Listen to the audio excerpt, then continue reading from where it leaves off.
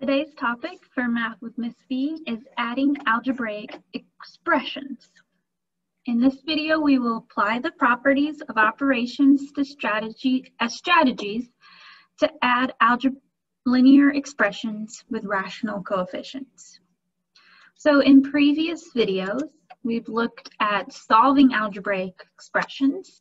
And as a reminder, that is when we are given what the variable equals and are asked to solve for it. We have looked at the distributive property, which is when we share a number just outside parentheses with the operation inside through multiplication. And we have looked at simplified algebraic expressions, also called combining like terms. The links for all of these videos will be posted in the description below if you'd like to review them. So today we're looking at adding algebraic expressions. And this is very similar to the simplifying algebraic expressions. It's just set up in a different manner.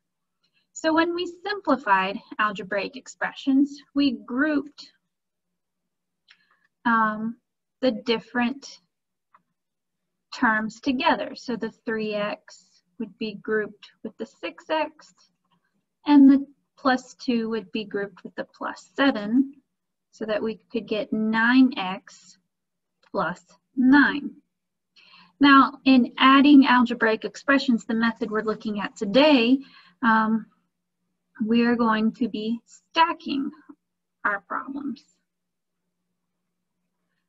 So instead of lining them up together, we are going to write them stacked. So the 6x would be written stacked under the 3x, and the 7 would be written under the 2. We'd put a plus sign in front because this is a positive 6x. 3x plus 6x is 9x, and 2 plus 7 is 9. So we will be using this stacking method on our next set of examples, and we're learning this because it makes solving subtraction problems easier.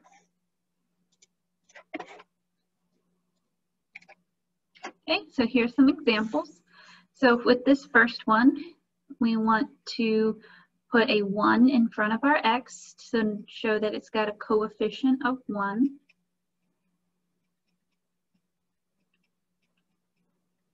Okay, we will now stack. So we'd write our 3x under our 1x and our positive 6 under our 10. 3x is positive, so we'll put in a plus sign. 10 plus 6 is 16. It's a positive. 1x plus 3x gives us 4x. Okay, this next one has some negatives thrown in. So it is important to remember our integer rules. Okay, so the negative 2x will stack under the negative 4x and the plus 8 under the positive 3. In this case, we want to change our subtraction into plus the opposite using our subtraction integer rules. So a negative 4x plus a negative 2x is a negative 6x. 3 plus 8 is 11. Okay, let's move on. We have negative 5x plus 4 plus negative 1 times x minus 1. So there's a couple of things we have to do before we can get started. First, we have to know that this x needs a coefficient. When we don't have one, the coefficient is 1. And the second is we need to recognize that this is the distributive property. And before we can combine things that are similar, we do have to distribute. So we're going to distribute the negative 1 to the negative 1x and the negative 1 to the minus 1. I'm going to go ahead and rewrite my first set of parentheses. So negative 1 times negative 1 times 1x is a negative 1x. Negative 1 times negative 1 is a plus 1. Now let's stack. Okay, I'm going to change my subtract 1 into plus a negative 1. So negative 5 plus negative 1 is negative 6x. 4 plus 1 is 5. Okay, let's look at two more examples. Okay, so we have 17, 2x minus 5 plus negative x plus 4.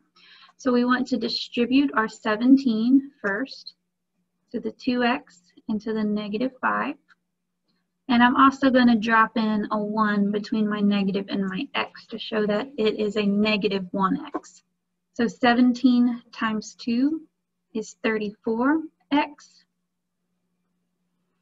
minus 17 times 5 is 85. Drop in my parentheses plus negative 1x plus 4. We're going to write them stacked. Negative 1x plus 4. Okay, so 34 minus 1, that is something we can do. We get 33x. 85 plus 4. Now we see that this 85 is a negative.